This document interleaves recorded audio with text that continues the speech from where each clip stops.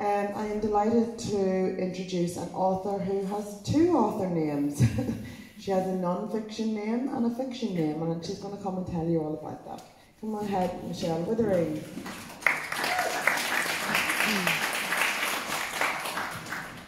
I love the way you say my surname. Yeah, Weitering. I married a Dutchman. Weitering. Yeah, hi everyone. It's such a pleasure to be here in your beautiful country.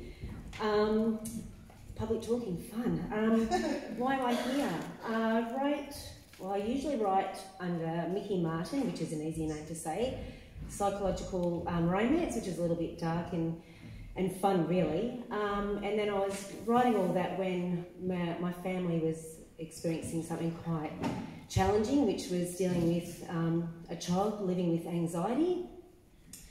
And when I was writing the last book of my trilogy, I said to my husband, I actually need to write our journey and share with the world how difficult it is living with a child with anxiety when you're not really quite certain what you're dealing with. Like if you're not really educated with anxiety and you've never been through it before and your child's doing something that's tearing your heart and your world apart, it's, you do your research and then you reach out for help and you realise that you're dealing with something that's, quite severe. So I began writing 13 and Underwater over 5 years ago when my son was 13 and we were sinking, and reaching out to other parents and sort of listening to their stories and, sharing our journey. And it was kind of it was so shocking at how far spread anxiety is and depression, and even back then, 5-6 years ago, it wasn't really that well spoken about. So I wanted to speak about it and I wanted to share our journey to help support other families with anxiety, and especially in the beginning when you're not sure what you're dealing with. So 13 was written under a year. I made sure I sat up till midnight the year after I started it to finish it on New Year's Eve, only to realise that the story was still continuing and I had quite a lot more to write about. So it was written, then it was tweaked, and then my mother unfortunately passed away. God damn it, Mum.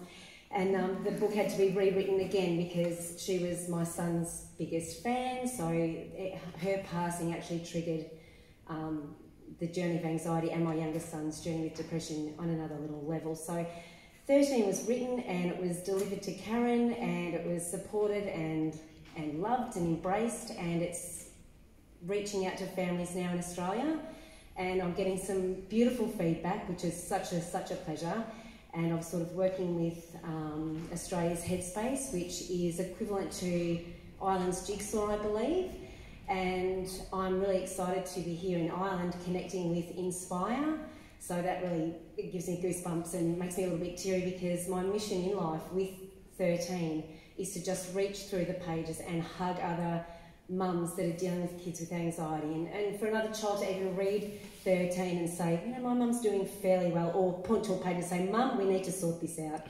So that's why I'm here in Ireland. Well, because I've always wanted to come, of course. Bond with the people. I've met some beautiful local people, and I'm looking at one of them there, 2 of them, and I'm just having so much fun here. And the authors I've met at this retreat, I just feel like I'm a millionaire right now. So probably got more to say, but I'm just so nervous, so I can't wait to get off this party. But thank you all so much, and thank you.